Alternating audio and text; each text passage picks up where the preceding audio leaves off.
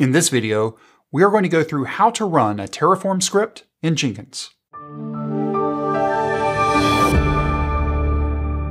Up until this point, you've been going in and pointing and clicking in consoles to create and manage your infrastructure. Starting next week, your team is transitioning to using Terraform to manage your infrastructure as code.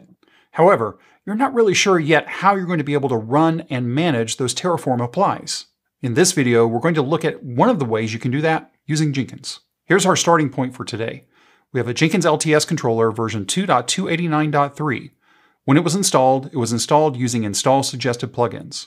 To this controller, we have an agent connected, and we also have a sample repository that has all of the code for today, so you'll be able to do this for yourself. As we go through this video today, realize this is a very simple Hello World type example. In real life, there will be things that you'll need to do, like setting up a remote state that is not covered in this video. To get started, we're actually not starting with Terraform. We're starting with an open source project called TFSwitch. This project gives us the ability to install specific versions of Terraform when we need it. Even though you might be starting fresh right now and you have a single version of Terraform, that will probably change over time. And being able to simply define what version of Terraform you need when you need to use it will help you out over the long run. Now, if you've worked in the Java ecosystem at all, you've run into Maven and you've probably run into Gradle. And both of those projects have a concept of a Maven W file or a Gradle W file. And what I'm doing today, and this is included in that repository, is I'm creating a Terraform W file. This is a file that I created based on a file that TFSwitch gives us through continuous integration. I took this file and I've made a few changes to it, and we'll take a look at that right now. So let's go into our repository. And the link to this repository is down in the description. Let's click on Terraform W. And let's take a look at what's going on here. We can see that we're just installing TFSwitch locally. So what happens when this script runs is it's first going to install TFSwitch. And once we have TFSwitch installed and on path, then we can run TFSwitch to actually install Terraform. But you'll notice here, we're just saying TFSwitch -b custom bin Terraform. And what the -b is that tells TFSwitch where to install the Terraform binary. And the final line that we have here, Terraform star, is going to be whatever the commands are that we're passing into our Terraform W file. Now, all of this sounds a little weird. It'll become more clear in just a few moments. TFSwitch leverages a lot of the files that are used normally with Terraform. And in fact, one of those is the version.tf file. So you can see we have a version TF file here. And what this says here is I want to use Terraform version 1.0.0. I don't want to use 1.0.1. I don't want to use 0.15. I want to use this specific version.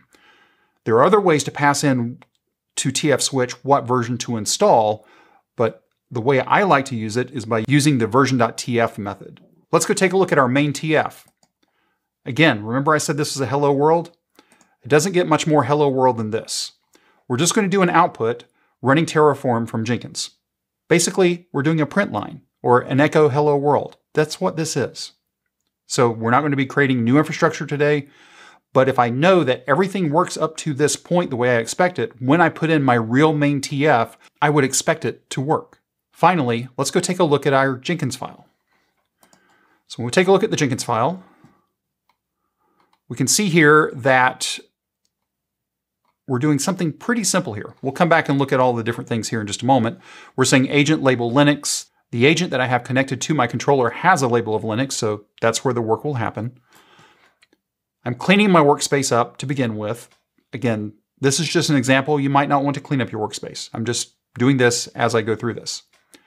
I had to specify a skip default checkout because I'm doing the clean workspace first.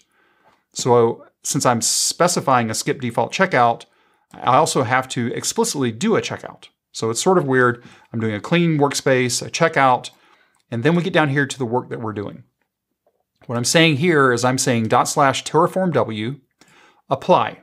So if you've worked with Terraform at all, you know when you do a Terraform plan, am I going to get what I expect? Yes or no? If the answer is yes, then you would do a Terraform apply. Well, I'm assuming right now that I'm just doing a Terraform apply.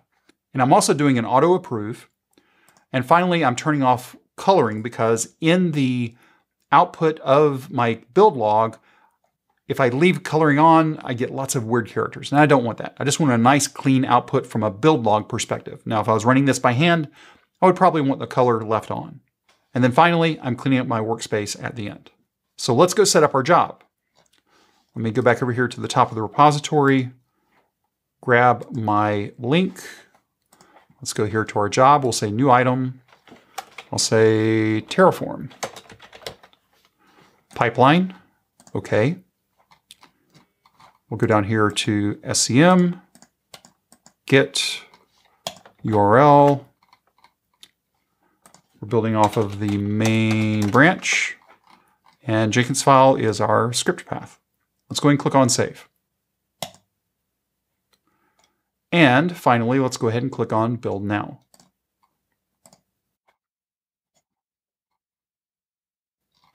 Okay, let's scroll back up and take a look at what happened here.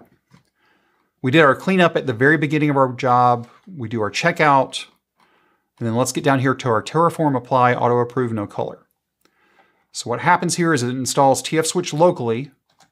So it downloads it, installs it to whatever the most current version is. In this case, it's 12.11.68. And then it read from the version file 100. So we switched Terraform to 100, and then changes to the output is this, and then we ran it to where the output is Jenkins _ Terraform equals running Terraform from Jenkins. Although there are numerous ways you can centrally run a Terraform script, you might not have the time right now to evaluate those options. On the other hand, you've been using Jenkins for quite a while, so you could use Jenkins potentially as a stopgap method to buy you some time to look at other ways to run your Terraform scripts. In this example, we use TFSwitch to manage our Terraform installations. I built upon some of the documentation provided and created the Terraform W file so I could just run that whether I'm inside of an agent or I could run it locally on my machine. But you might not want to manage your Terraform binaries that way. You might want to manage your Terraform binaries on your agents using Ansible or Puppet or Chef or any other method to manage binaries installed on agents. You make the choice for how you want to manage your Terraform installation. But hopefully we can all agree what you don't want to do is to run Terraform locally on your machine with local state. Because when you try to work with a team, that's going to fall apart really fast. If you have any questions or comments, you could reach out to us on Twitter at CloudBeesDevs. If this video was helpful to you, give us a thumbs up. And if you haven't subscribed to CloudBees TV yet, why not? Take a moment, click on that subscribe button, and then ring that bell, and you'll be notified anytime there's new content available on CloudBees TV. Thanks for watching, and we will see you in the next video.